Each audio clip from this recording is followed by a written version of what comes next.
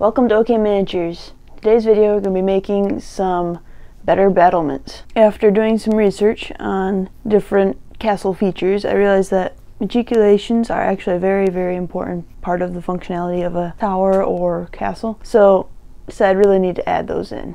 If you want to know more about castle design, check out this video by Shadiversity.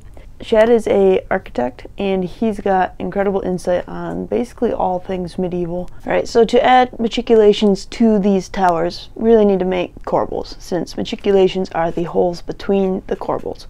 Now, corbels are the little fancy things that you see basically supporting the battlements. They're usually little arches or something similar to that. I just decided to go with something simple, basically two stones on top of each other.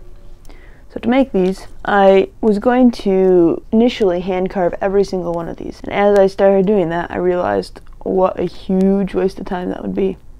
So I took a few minutes, thought of a better way of doing it. And what I came up with was to cut an angle on two pieces of foam and then hot glue them together in the shape that I wanted. So I had a piece of foam that was, I don't know how long, maybe 1.5 inches, and I cut it on about a 45-degree angle and actually used those two pieces to make the bricks.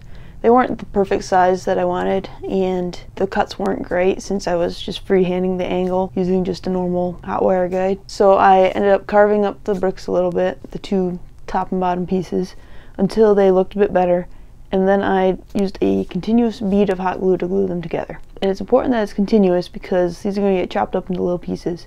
If it's not continuous, they're just going to fall apart. So I set my hot wire guide to about a 1/2 inch and sliced these guys up. I would consider making them a little bit smaller, perhaps 3/8 of an inch or something like that, so that they're thinner and then could potentially fit 3 to a side instead of just 2. As is, they are a little bit big to put 3 on a side, and they do have a bit, the machicolation in the middle is pretty large. I think it would look better if it wasn't so big. After cutting, I did need to patch up a bit of my hot glue work since a few of the pieces were a little bit too floppy. And then it was on to magnets.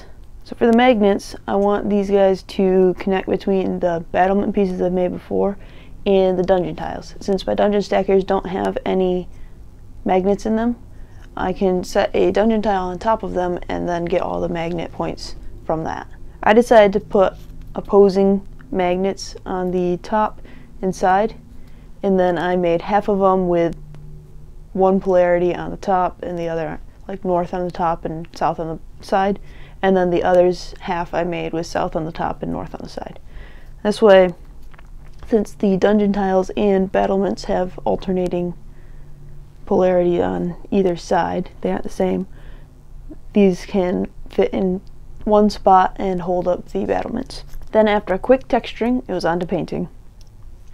I followed my standard stone painting technique, which is a coat of black paint mixed with Mod Podge, followed by a straight black coat to make the base coat nice and opaque. And then 2 layers of dry brushing. First was brown and then followed by a gray.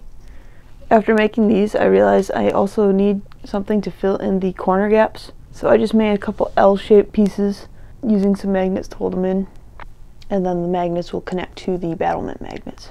Just a note, since these guys are held up by the magnets of the dungeon tiles, if you don't want them, or if you do want them in a different spot, you can use little thin brackets made from metal.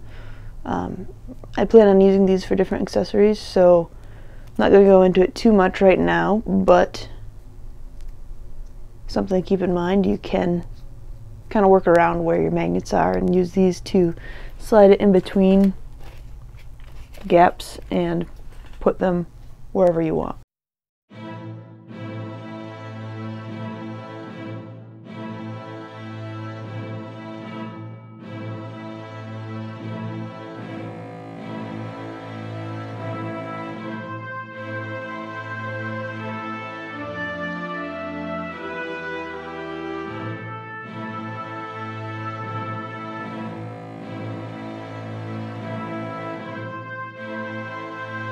If you enjoyed this video, you might be interested in seeing this one about how to make a modular gate with a working portcullis. With that, I'll see you in the future.